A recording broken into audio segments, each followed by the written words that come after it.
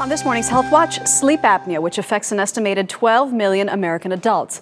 A new study says this disorder increases the risk of death for middle-aged and elderly people by up to 46% in most severe cases. But look at that.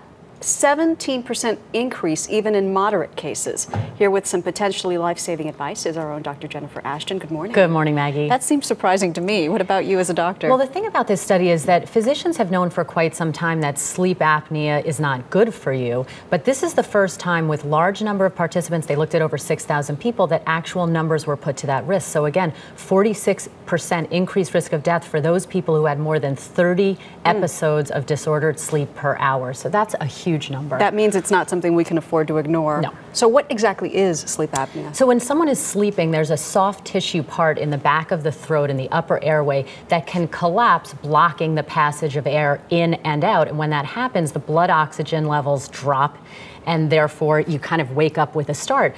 If that happens once, it's really not a problem, but it doesn't just happen once, it happens repeatedly. And again, over the course of a night, as little as 11 minutes of this type of episode can really increase the risk of death. What are some symptoms we should be looking for? So there's a couple of things. Number one, snoring. And we're not talking about a little bit of snoring here, but really loud snoring, restless sleep, if you're waking up many times during the night, and if you have really excessive daytime exhaustion, you want to talk to your doctor about getting a test, which is called a sleep study, to determine whether you have sleep apnea. All right, Dr. Jennifer Ashton, thank you. You bet.